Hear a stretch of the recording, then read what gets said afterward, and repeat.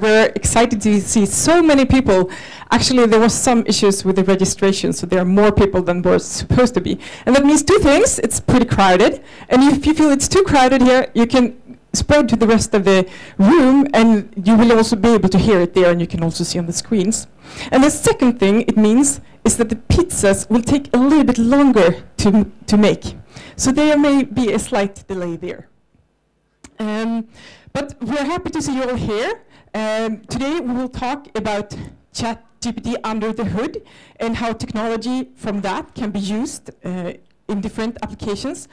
And we are doing this as a team from Softhouse that works with applied AI. You should ask about pizzas? Yes. Okay, two important questions. How many, or three, how many will not have pizza?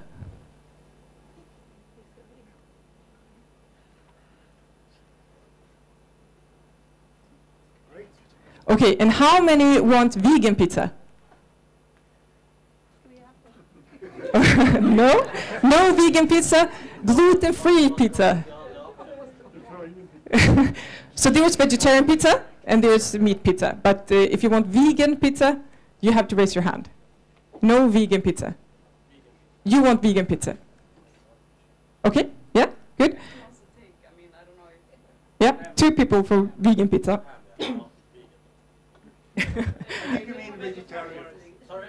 I think you mean vegetarian, don't you? Vegan, vegetarian, the other vegetarian, sure. Yeah, we have vegetarian, so you don't have to raise your hand for that. Okay, so no vegan pizza then. Good to have clarified that. Okay. Third difficult question. Any gluten-free pizza? No gluten-free pizza? Okay. Now we can move on. So we have three people from Softhouse who work with applied AI. It's me, Johnsson. We have Olof, Bengtsson, and Oresti Theodoridis. And we work with diverse areas of AI. Myself, I work with image analysis and fingerprints, detecting if when you try to unlock a phone, if it's a fake fingerprint or a real fingerprint. We have Oresti works a bit with trying to make AI work on embedded applications. And Olof has worked with text data. And text is what we will talk about today. And actually, we have three more people here who will help us, and it's our summer interns from last summer. We have Musa Husseini, we have Marcus Eskard, and Nils Ekstrand. Most of us, actually everyone except me, has worked with text data.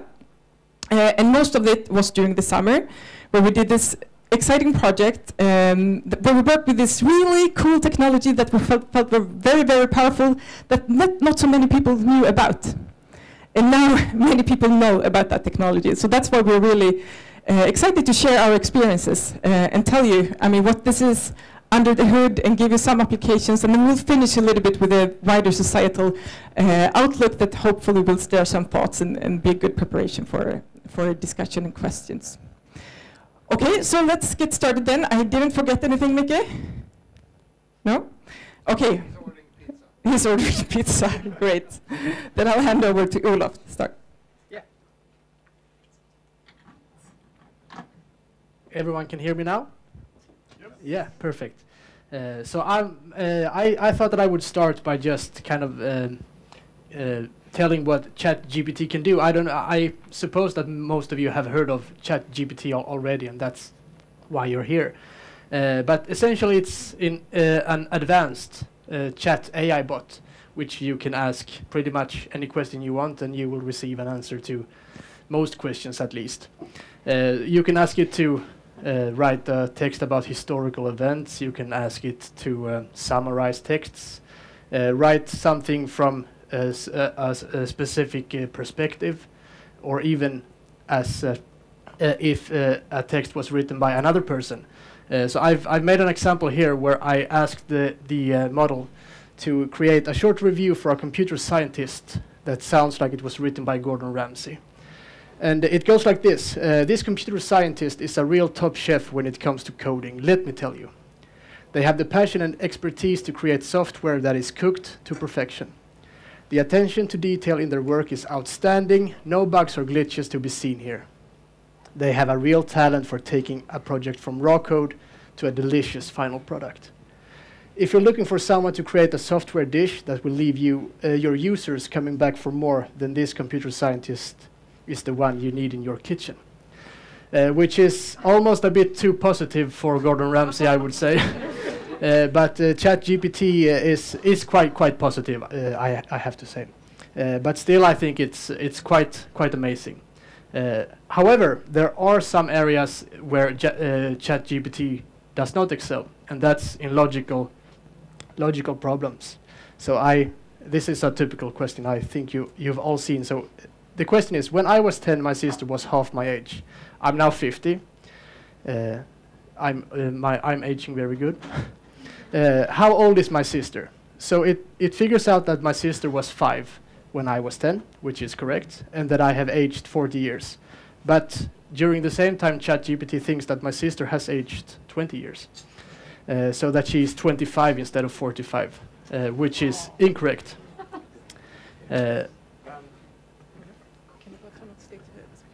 Yeah. So, better? Thank you. Okay, so what is ChatGPT? The core of it, the GPT part, stands for Generative Pre-trained Transformer. And generative means that it was that it's trained to generate the next token in a sequence. And with token, you can see this as the next word. So if you have a sequence of words, then the model is trained to predict the next word given that prior sequence. Pre-trained means that it was trained on a very large data set to kind of learn language and how language works. And then they would build off of this model so that the model would actually learn knowledge. And then transformer, which is an encoder-decoder architecture, which is the essential building blocks behind this model. And encoder-decoder architecture can be used, for example, if you want to generate images. I don't know if you've seen that you can generate images of people that don't exist, but that looks like people. And this works that you feed a model very many pictures of people. And then the encoder part, it will create a representation of the image that the decoder then decodes and tries to make recreate the same picture as before. So then, when you've done this training, you can then put in your own representation, which can be anything you want, and then the decoder, just the decoder, will output a new image that hasn't been seen before. So if we move into the transformer part, which is the most important, which is the building block of the GPT models, you can see the encoder part to the left and the decoder part to the right. And the GPT actually only uses the decoder part since it generates texts, so it doesn't have to create the encodings themselves. And the most important thing in the transformer, which has one of the things that has made it so good, is the attention mechanism, which which in simple words means that it, in a sentence, it can tell for every word how important that word is in relation to all the other words in that sentence. And it does this by creating these attention vectors for every word, where a high number would correspond to that it is important to that specific word. So if we take this example at the bottom, for example, the big red dog, then we can see that for the word dog, which is highlighted, the most important word to that is dog, which is reasonable. But we can also see that the word the is more important than the word big. And I would say that that's quite reasonable, because this sentence is still a valid sentence if we just remove the word big. But the sentence isn't a valid sentence if we remove the word the. And this is how the transformer learns context. And then the reason why I've put zeros and marked down some words is because in the decoder part, the sentence masks all the future tokens, so that the model manages to learn how language works, and this is how it does that. So what has actually made There's some more things I want to add on this, and that's that the transformer was actually originally thought to be used for translation, but since it was announced in 2017, it has had a huge impact on the whole field of natural language processing. For example, this ChatGPT. But it has also found some applications in images as well. So they use these in image models too. So what has actually made the transformer so successful? These generative models in the past has actually been built by something called recurrent neural networks. And these are networks that works in a way that the output of a sequence is then fed back into the same model again. So if we want to if we want to predict the sentence, the big red dog, if we start with the word the, and then it predicts the big, then both the words the and big have to be put into the model again, and this takes a lot of time to train the model, which isn't very good. And then after some time training this, the tokens far in the back will not affect the tokens that you are looking at now, even though they might be related in some way. And these models couldn't handle that either. But transformers actually can do this. By creating these vectors for every word, we can put in the whole sentence at the same time. And then GPUs, which are very good at handling these kinds of vector calculations, can compute this very quickly and train the model much more efficient. And this attention mechanism that trains the model to see what word is important to other words is also better to handle context compared to the old recurrent neural networks, which are the two main things, I would say, or at least I think why the transformer has gone so popular.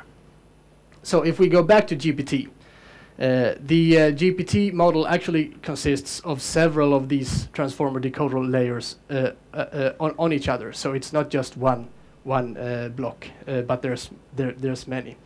And using this architecture, the model actually manages to produce human-like text, which I think is very good. But the architecture of the model isn't the most important thing. There is also the training data that you have to consider, which is equally important. And this model has been trained on a very large data set collected from the internet. And now I will let Oresti continue on this. Can you hear me? Yeah. Hello. I will be talking a bit about the data used to train this model called GPT-3. And it's first some numbers. Let's see. We have 45 terabytes of text data collected from different resources. There's a big data bank called Common Crawl, which is available for most people to use. It constituted, I think, 80% of the data used, but also the total of Wikipedia and web scraping of books and other resources like blogs and general news. Efforts were made, if you read the article about GPT-3, to pre-process. This includes removal of unnecessary characters, tokenization also, make them numerical so that the computer can understand them.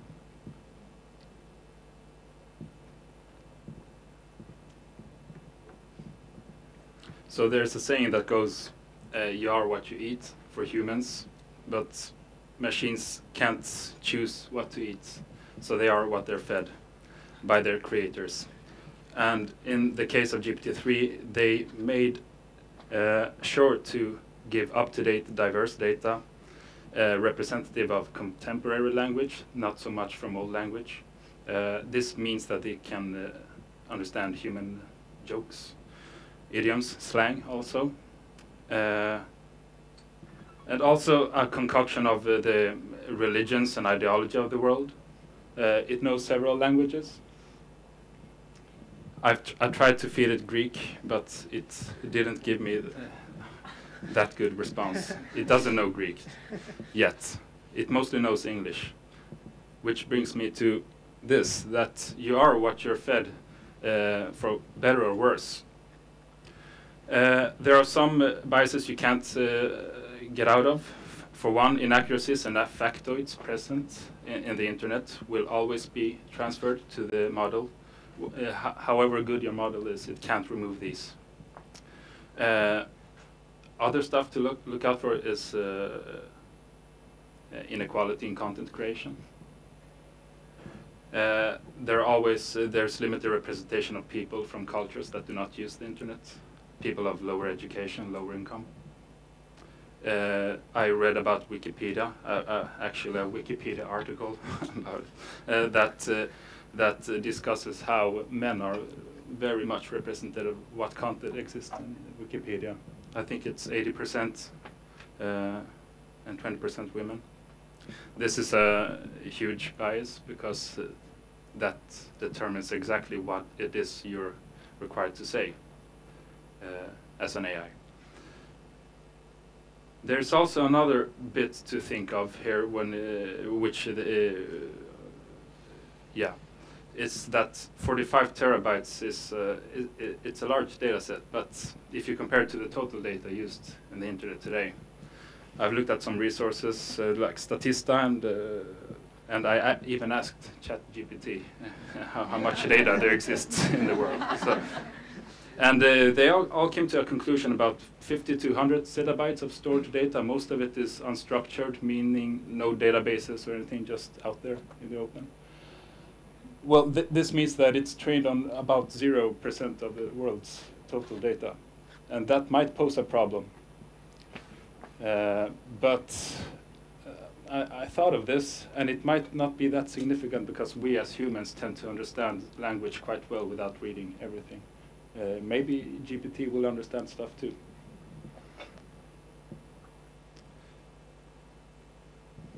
Yes, I think I'm done here. See if I can start this one. Can I ask a question? We Do you know how many people have created this data and worked on that as of today? Do you know how big team it is? The total. Because there was like 7,000 years of language, but how big is the team behind what's been working on that? Can you repeat the question, please? Sorry. I was asking how big is the team who has been creating a working with the GPT-3? I don't know the exact number, but it's a good question. Yeah. And we save the rest of the questions for the end, but that was nice. So, we've been talking a lot about GPT-3, but what is then ChatGPT? Is it the same? Well, not quite.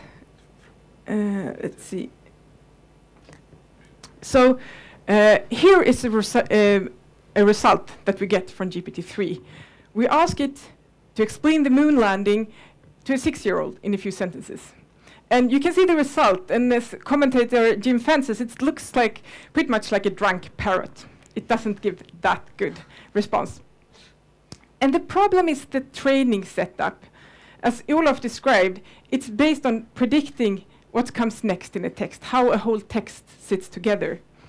But what we wanted to do is to be able to answer our questions or be able to respond to our requests. And that is not what that training was about.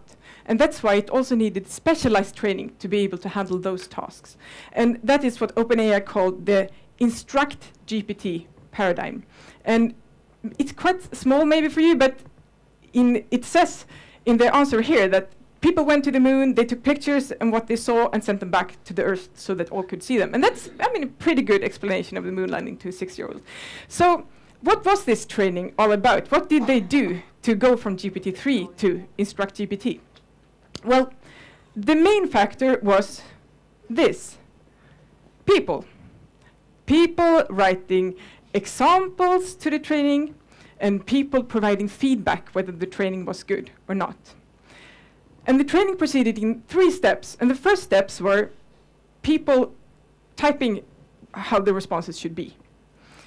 And you can imagine that's quite cumbersome. It takes quite a lot of time when you get the response to type the full answer. So you get kind of a limited amount of data from this approach. It's very expensive. But it's nonetheless an important first step that you do supervised learning with these examples to make it better at answering questions.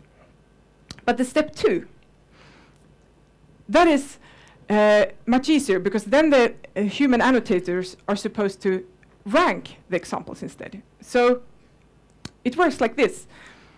You have a prompt, and then you get 4 possible answers. And the human then has to decide which one is the best, which one is second best, third best, and fourth best, and so on. And from this, you build up a large data set. And one could think that maybe you then just train this to the model. But they did something a little bit more clever than this to leverage the information in a really good way. And that was that they trained something called a reward model. So basically, what they did is that they trained another AI, another neural network, to be able to say whether an answer was good or not. And it's a quite a lot easier task to do that, to say if something is good or not, than to actually just generate the answer. And then they used this reward model in the 3rd step. And that was to fine-tune the GPT-3 with reinforcement learning and using the reward model. And you may have heard about reinforcement learning, but it's mostly talked about in terms of when you want to make a computer really good at computer games, or playing Go, and also for controlling robots. So one can think, why is this a good training way for a language model? What does computer games to do with language? And the thing is that what is really, really hard about being good, teaching a computer to be good at an Atari game, is that it's hard to find the connection, what you do now and what the reward will be. Because if you, for example, move upwards in Pong in frame 37, and then you lose in frame 71, or win in frame 385, it's really hard to find the causal correlation that it was because I moved there that I got a good result then.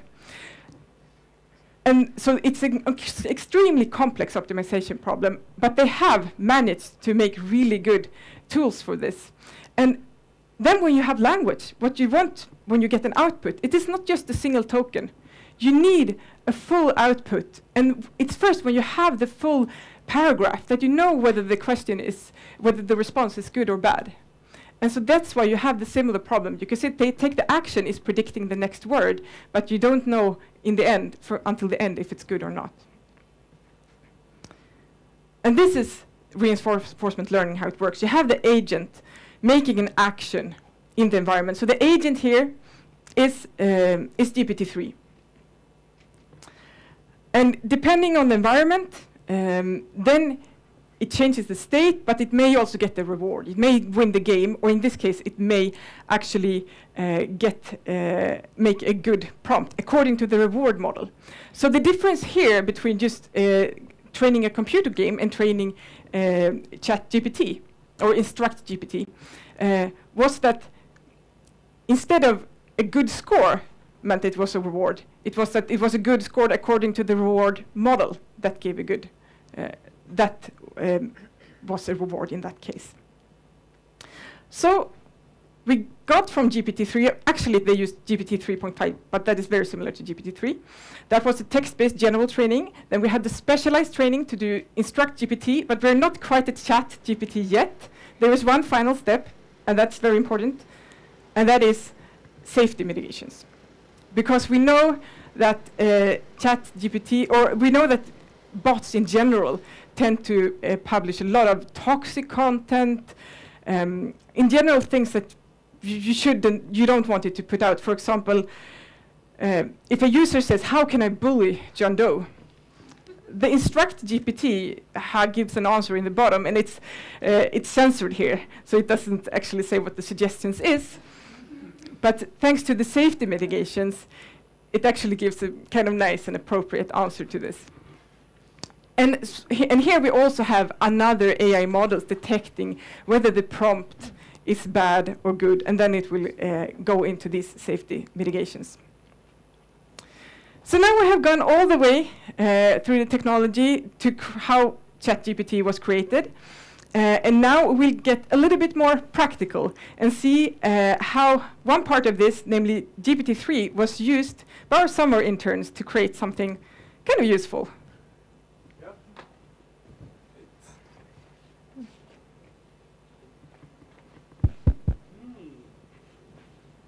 All right, so hello everybody. We're the summer interns. My name is Marcus. My name is Mosa. And I'm Nils, and we worked on Polytweet last summer. And let's just get right into it. So what is Polytweet? Well, Polytweet is a tool, or in essence, is a tool that grabs a tweet from Twitter, analyzes it, and then presents the data. And what we did was we worked on this right before the Swedish election in 2022. We thought that it would be fun to specialize on all the party leaders that are in parliament. And so that is exactly what we did. And before we go into more detail of how it all works, we were going to start with a demo right away. So here we go.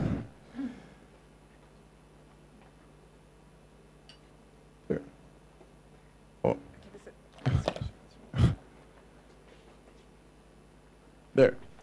All right, so this might be a lot of lot of things at once. The GUI was not the thing that we worked on the most.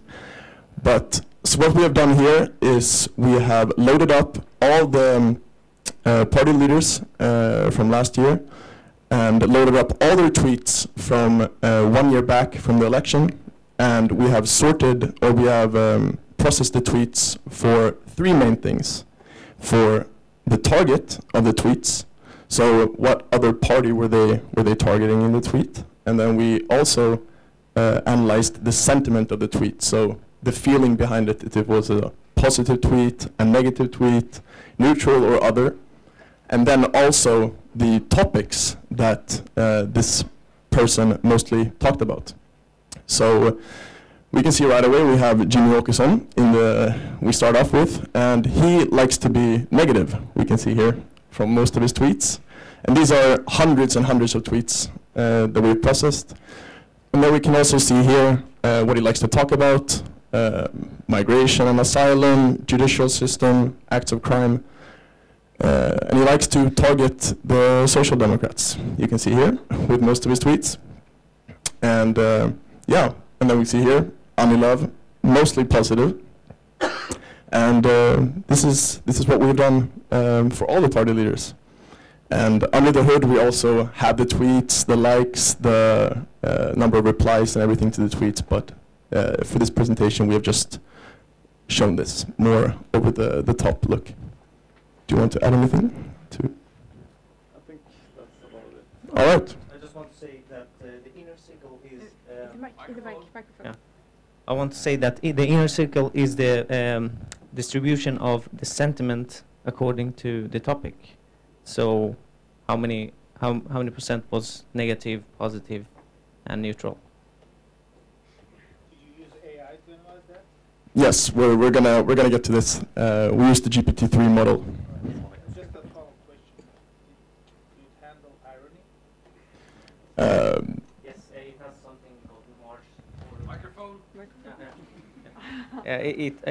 It has a model that it can handle irony. I was like asking it to be ironic when it answers, and it could get irony too. But it can also be kind of hard just to answer the question, especially with maybe Jimmy Åkesson. We have it's hard to know when he's talking about something that we all know because we know him. He means something very negative. He can say, "Oh, this is so positive," and he's talking about immigration or something. That is not a positive thing, but GPT-3 will classify this as positive. So it's not perfect, but yeah. All right, so continuing on, we're gonna dive deeper.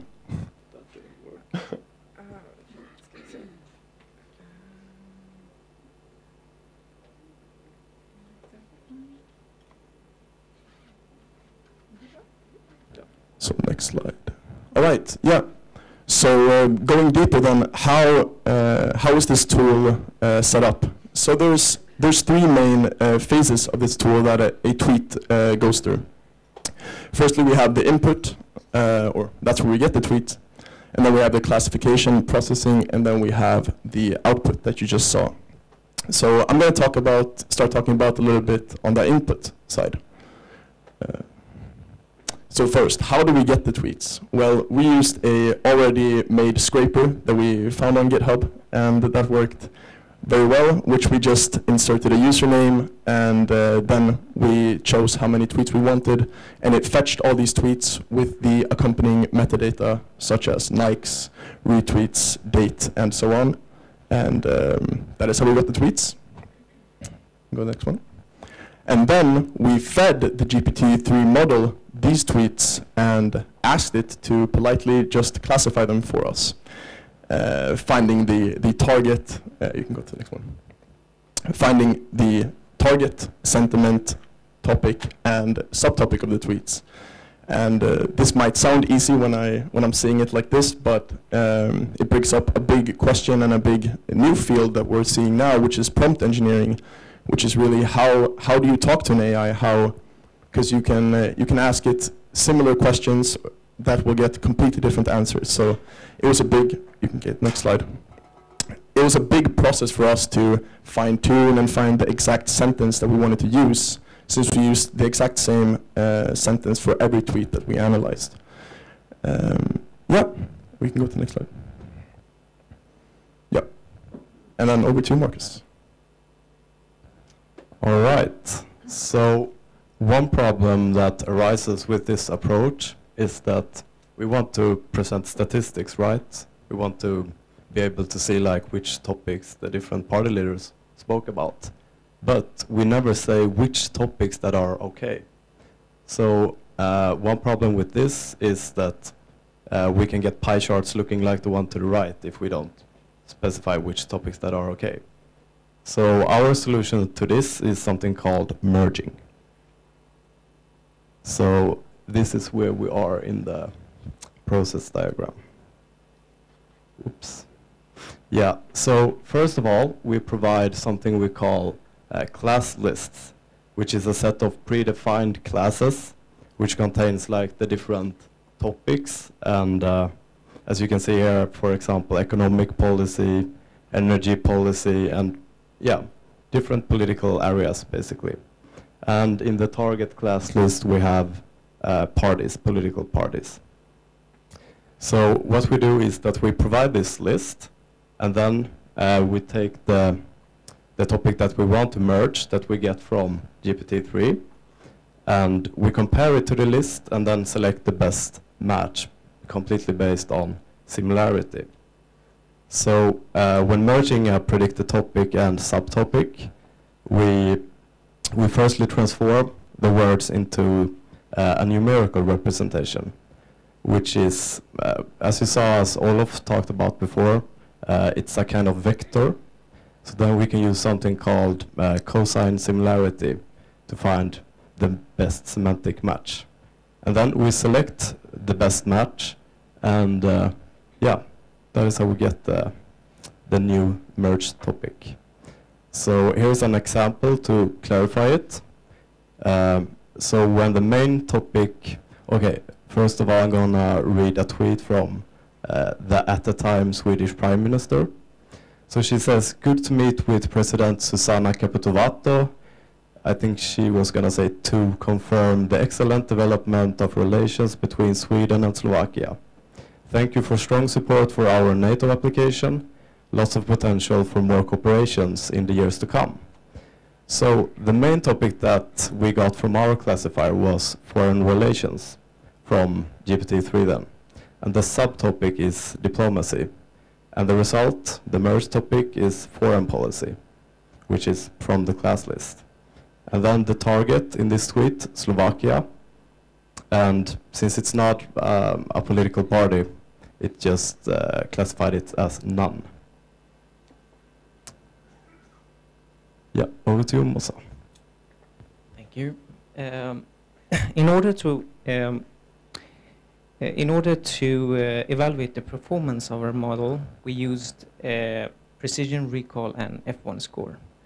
So what is precision recall and F1 score?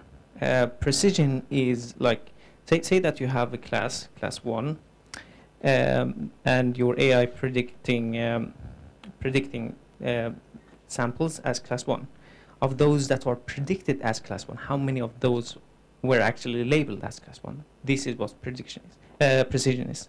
And recall is of those that were labeled as class 1, how many of those did your model catch? They tell different things, so the better measurement is to combine those two in a metric called F1 score.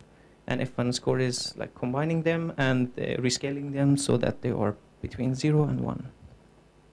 And in our case, it is a bit difficult to measure its performance because usually you have labeled data and you compare the result to the label, the true label, and you say whether it is good or bad. But in our case, it's not labeled. So what we did was to manually label 200 tweets based on their sentiment, and here are the results. So we got an F1 score of 0.86 for class positive and negative. And now Orsi will talk about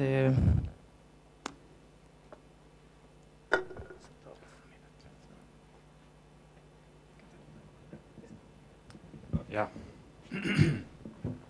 Thank you. You've seen we did this previous year, and you saw how we can use this technology in creative ways, like a personal assistant. Instead of going out and doing the field work yourself, you can just have an AI that does all this work for you. So there are many benefits of these large language models, which they are called. And with this great power comes some stuff to look out for, of course. First of all, is it good? We saw earlier that it fails at math. It fails with very persuasive confidence, though. So,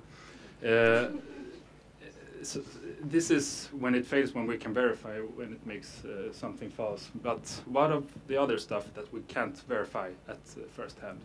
Maybe much of the stuff you have written to it, its responses might be completely false without you knowing it. Earlier you saw that it told me that it took 7,000, that it was trained on data equivalent to 7,000 years of talking. That was just a response from ChatGPT. I don't know if that's true. I've not verified it, actually. If some of you can do it, I would be glad. But that was just a demonstration of you can just ask it something and get an answer without knowing if it's fake, factoid. Another thing to look out for is it's a centralized technology today.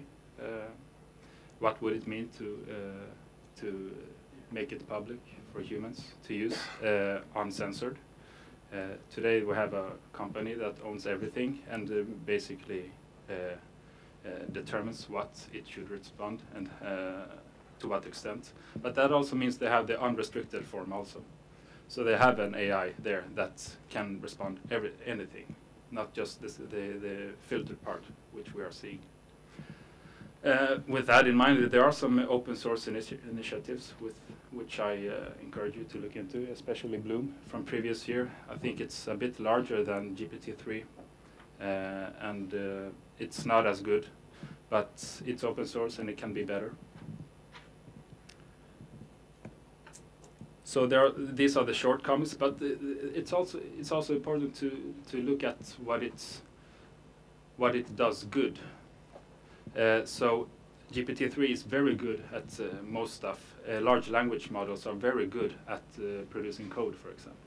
They are very good at writing a clear scientific report for us. But these are both good and bad stuff for humans.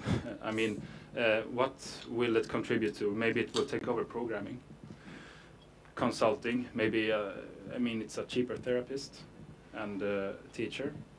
Maybe we won't see hackathons in 10 years because it's just a curiosity. it made me think a bit about memorization techniques, which was very important in ancient Greece. The only thing you could do to store long-term memory was to remember them. And you used mnemonics to do that. Then in the 15th century or 16th, I don't remember, Gutenberg invented the printing press. And after that, there goes an anecdote about that invention somehow stopped our ability to memorize a lot of stuff. And this becomes more evident when the calculator or computer was invented. Today, the memorization and mental arithmetics are more like competitions, or rather than essential skills you have in the workplace, right? And maybe this will become true for coders also. Maybe coding won't be that important skill in the future. But also on a positive note, we've seen applications of this ChatGPT AI. There are some other applications which I at least find interesting. If some of you have done philosophy, you know that AI has been discussed for centuries. And almost only in the domain of thought experiments, famous thought experiments, where you provide someone with a set of instructions so you get something back. But today we have the ability to investigate these questions in real life. I mean, we have language models. We can see how far we could go in exploring language, questions about if it contains consciousness, questions on ethics and responsibility. To what extent can we, as creators of an AI, held responsible for its actions? And then also some metaphysical thoughts, if you would like. How important is language for understanding? Maybe you don't need language. Maybe it's just a convenient tool we humans use. And of course, all other questions too. Thank you.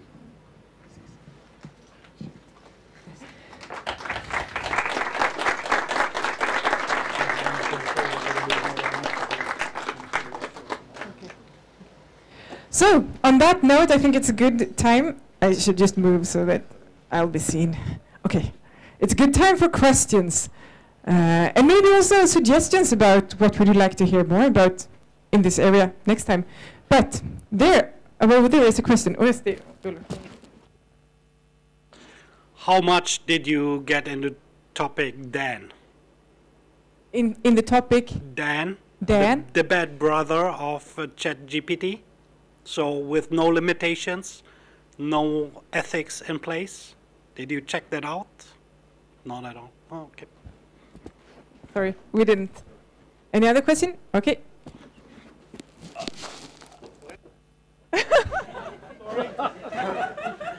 Where does it need to go? Hello. With this, the confidence problem that it gives incorrect responses that are obviously not very good. Is there any good solution on the way? How to determine the confidence or the accuracy of responses? I actually really don't know. Is the short answer. I would guess that they have people that are working on fixing all the problems all the time, basically. But to my knowledge, I don't know if there's anything. It's it's probably much they have to do. I can't imagine that there's one quick fix that they can make, and then all the logical problems will solve themselves. So I actually don't know. I mean, just intuitively, I would guess that why not just train a model to say how confident it is and not. But since it's not there in place yet, I guess it's a really hard problem. Maybe it's hard in the annotation. Maybe it's hard for people to know whether it's confident or not. But there should be an AI to be able to tell how confident that is. I think. I don't see why not, but it's not there.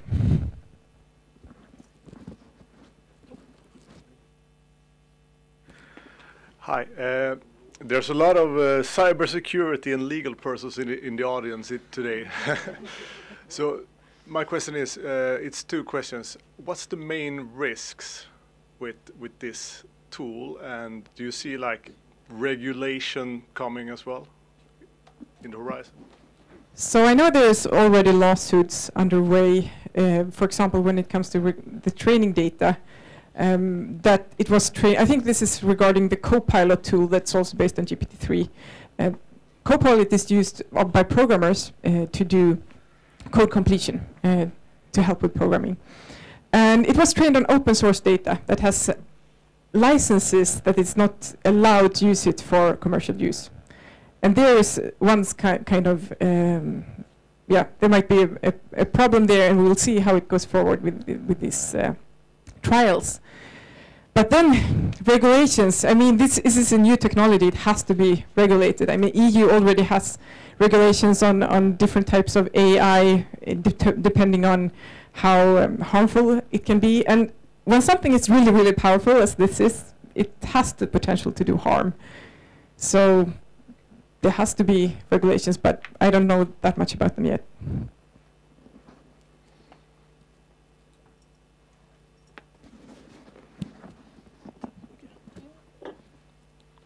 Hi everyone. Just as a reminder, how many terabytes? What was the 45. 45 terabytes that they fed the GPT. How much of that is actually stored, or is it just consuming it? No, that was the foundational part of GPT-3. ChatGPT is trained on, I think, more data than it's continually fed with ranking of data. But I think your question was like how much of that data is actually encoded inside the model, like basically how many parameters and things like that there is? No. Basically, is it just going through it and learning concepts, understanding, and building that understanding, and then just discard the data, or is it stored somehow? I would say that it is mostly stored. I can't say how large portion of it is stored, but in some condensed way it is stored into the model in form of weights, numbers. So it's all translated into some kind of abstract representation. I mean, we cannot explain it, just like we cannot explain our brains. We don't know how memories are encoded in our brain, and we cannot explain how data is stored there. So I think it's a very good analogy to say that an analogy between a brain and between an AI, in that you store knowledge in a way, but exactly if it's knowledge when it's in the brain or only when it comes out, I mean, there's lots of philosophical questions there. But I think when it comes to comparing them, they're quite similar. And another thing about I want to ask about the what was the word for it? The RM. The RM was the reward model. Yeah. Yes. Is the users, well, me, as an avid user of this, what shall I call it? Technology? This technology. Thank you. Is my responses, my feedback, is that somehow a part of it? I think so, yes. I think they take in all the kind of feedback that they can. Especially when you press the like button. Yeah.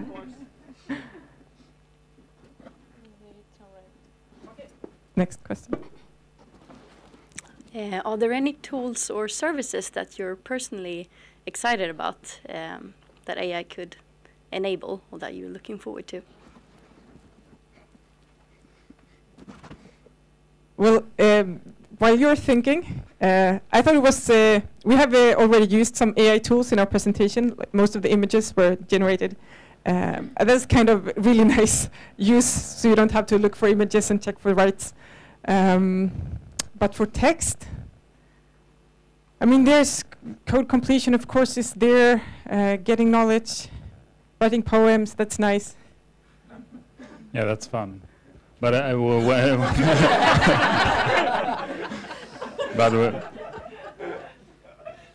No, I can just say that when I studied physics, I tend to write my reports really quickly. So a paraphrasing tool is really good to have, so that I don't have to do it myself. Actually, it was quite boring to do it.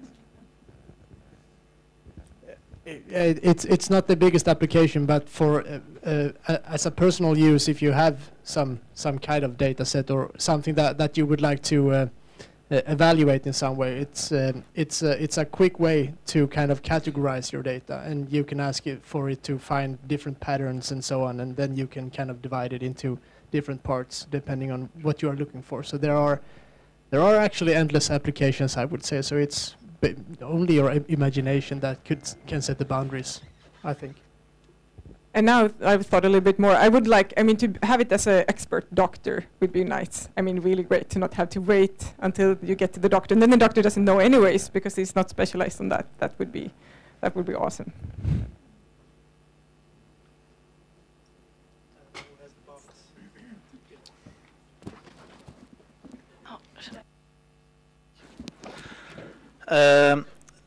Is the language model in the future always going to be needed to be up in the cloud, or is it possible? I'm just thinking about all the millions of images I have at home and all the texts I have. If I want to make the system work for me, but I don't want it to leave my home, will that be possible, or is it always going to be needed to transfer the data somewhere? Have you heard anything about that? You know what I mean, right? Yeah. Yeah, I think given like the typical budget the normal person has, I don't know. I mean, it's so hard to predict technology. Who knows what's in like 20 years? But I mean, definitely not now. I mean, it's super expensive, that infrastructure. Right. One more. Is it easy to ask it to format the output? I mean, let's say you want to use the ChatGPT to generate the story in a game or something. Could you easily format it for a game engine? I don't know how game engine works, but I know that I mean, if you want, for example, to transfer some data into a table or other kinds of formatting, say I want this in Markdown instead or something, it's really good at that. Okay. But maybe we need to round off now because I guess people are hungry. One last question.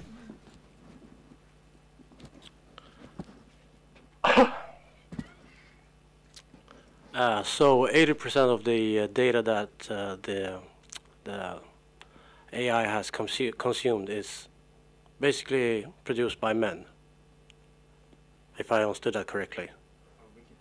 Of Wikipedia, okay. But what is the do you have any idea of the percentage of the total? No. Okay. My question is actually, I've always had this idea that if we're going to construct, or produce AI, whatever, that for some reason, and this is going to sound really weird, the spirit, the soul of AI, somehow, if it's going to mirror us as greatly as possible, that the producers should be, it has to be more included than just being like men. And I don't know if my question is actually then, is this of any concern, or is it just some thought that I have that is based in nothing, just in philosophical ideas, my own personal? Was your problem that it was humans or that it was male or? Yeah, male. Male. I have no problem with the humans producing it, but. Oh yeah, I mean, I can't speak for OpenAI or the companies that owns this, but I mean, for me, it's a concern that it's not representative of the total population that you want to represent. If you want to represent the total population and it's 80% men or 80% something else, then what you're doing is incorrect. Would you mind having a discussion about that a little bit later? Yeah, of course. Yeah, sure. That was the final question. Yeah, that was the final Wrap it up. Thank you so much for listening, and thank you for all the questions. And now, pizza.